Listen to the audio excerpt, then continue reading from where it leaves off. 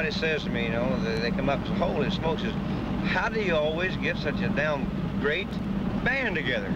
You know, I've always got a good band, they say. And I say, it's simple as can be. When you sing as bad as I do, you've got to have a good band. I've got no choice.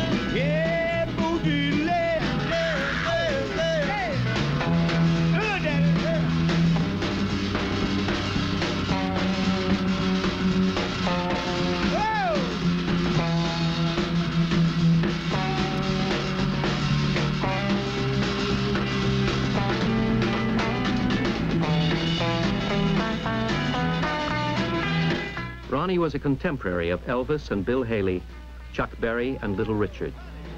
Elvis became rock's first superstar. Ronnie and many like him expected that eventually they too would hit the big time. They're still waiting.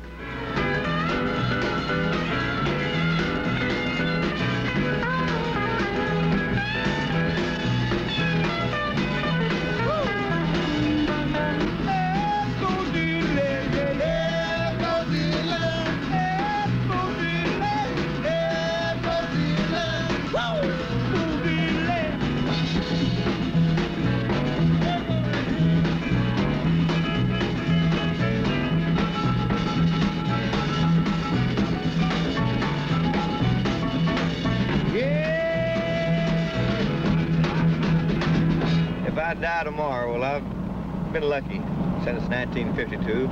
I've gone further and made more money than any other artist in the world with the same amount of talent.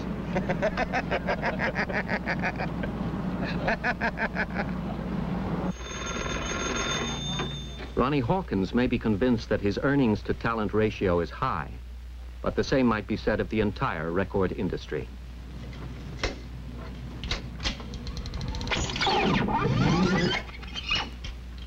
Go. Hit it. The search for new talent is relentless and highly speculative. Each of the major record companies maintains its own A&R man, artists and repertoire. Kinney's A&R man is John David Churchill Poser.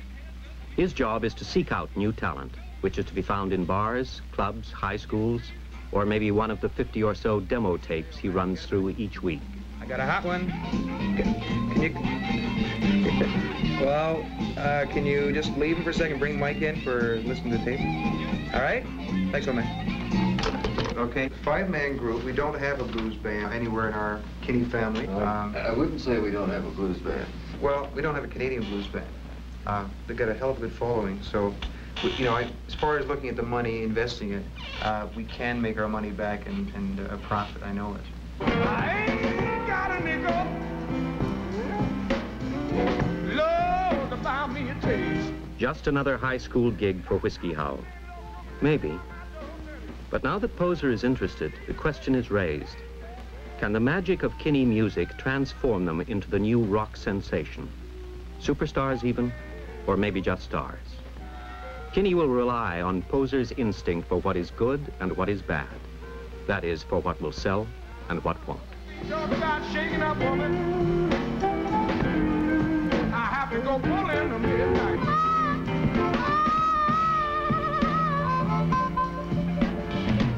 Poser has decided to gamble on Whiskey Howl.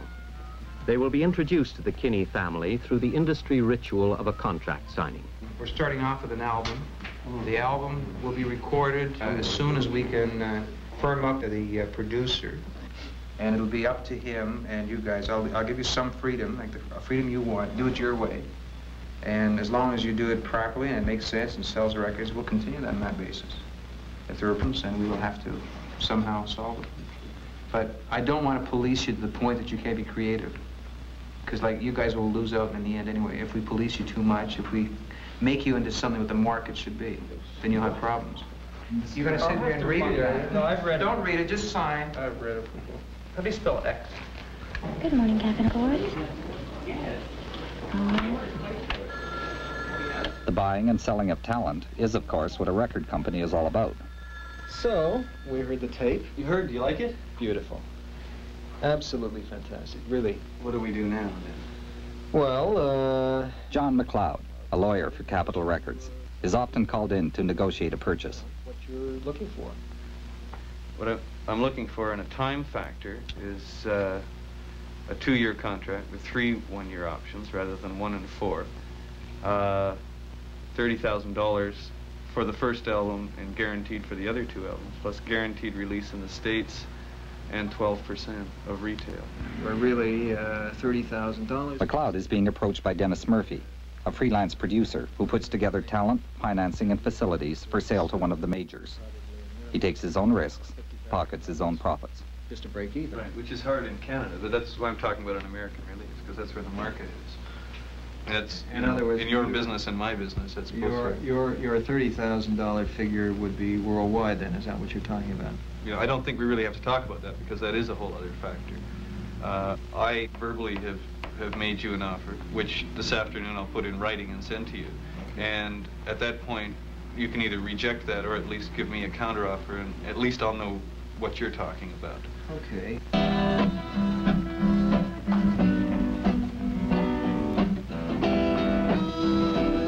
Each major has a stable of artists on long-term contract.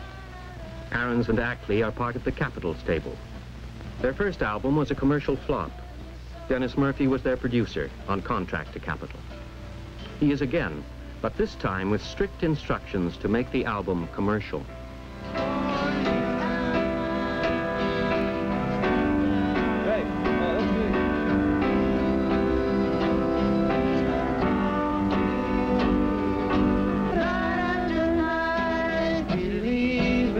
Right on the Night After Night, you could have some singers singing that melody line, repeating it again. You know, right. Even like fading out really quick. Far out. And that only one time. Dennis was once a musician, but as he himself admits, not a very good one. Instead, he developed his flair for producing, and now works in the gray area between those who make the music and those who market it. Because you're going to open it, right, with 8 bars of that.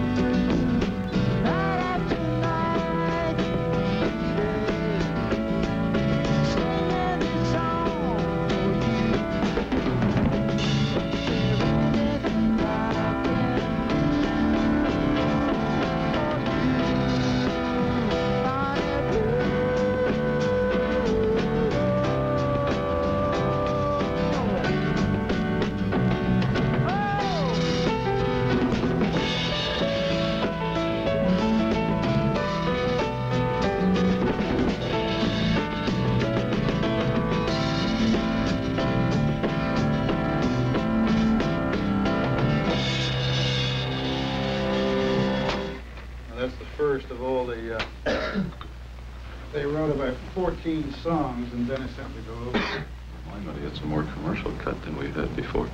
I think so. I don't know yet, but it's conceivably one of the least commercial cuts that's going to be on the album, too. There's really going to be a lot of stuff. There's a lot of room. Yeah, but then we get back into our old argument about what is commercial. Commercial's what I like. Yeah.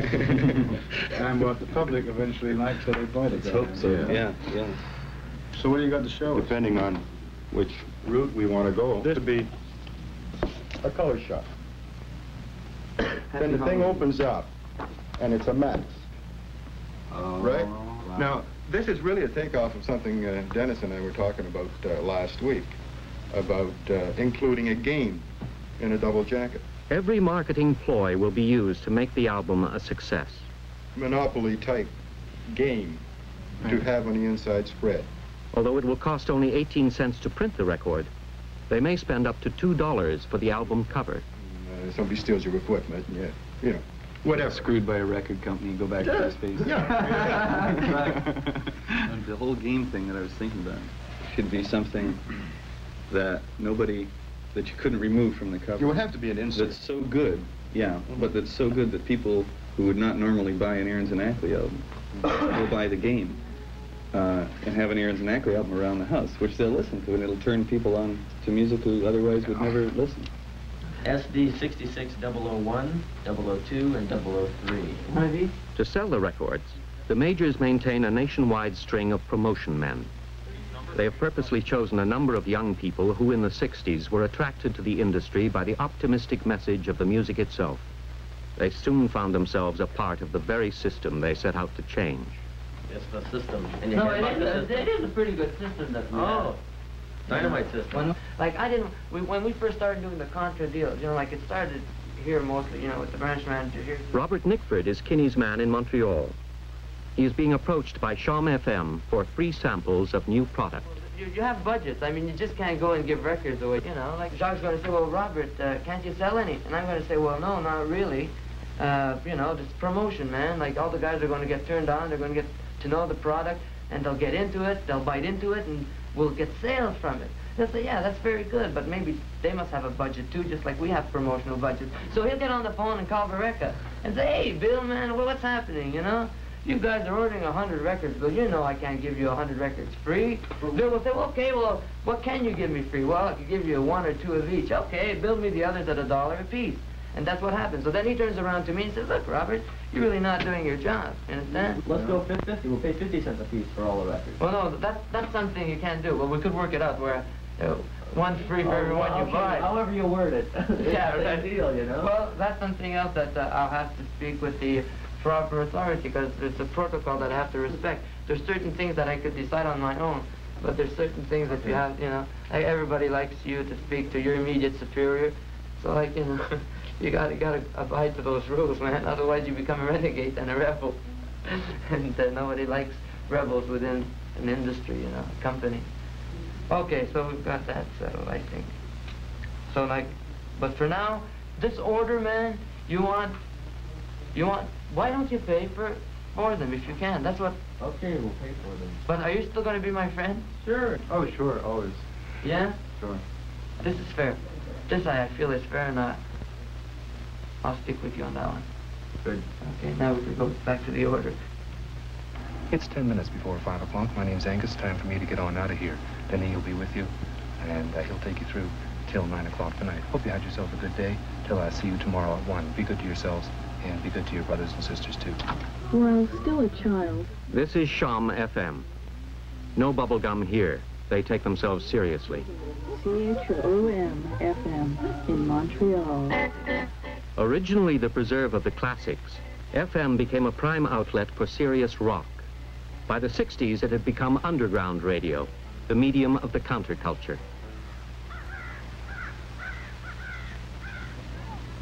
Underground attracted groups like Crowbar, rock musicians who embraced the counterculture and its lifestyle. They sought a harmony between their lives and their music, each a reflection of the other. It's a long extension cord from the Tomahawk Club.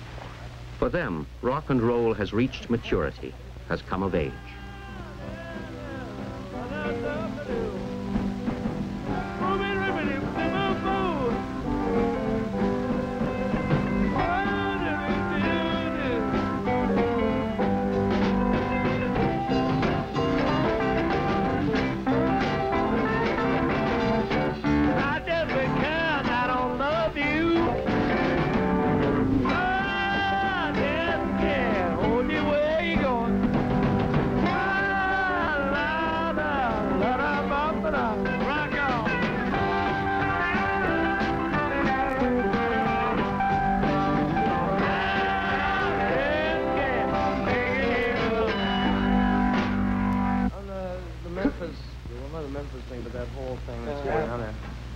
In the D, when you're...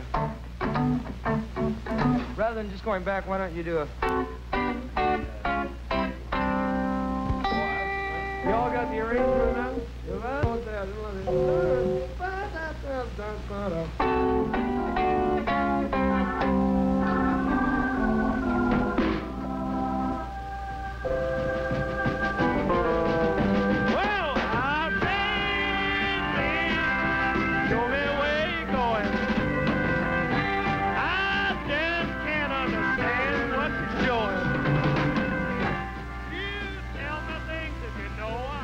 This idyllic existence has to be supported with cash.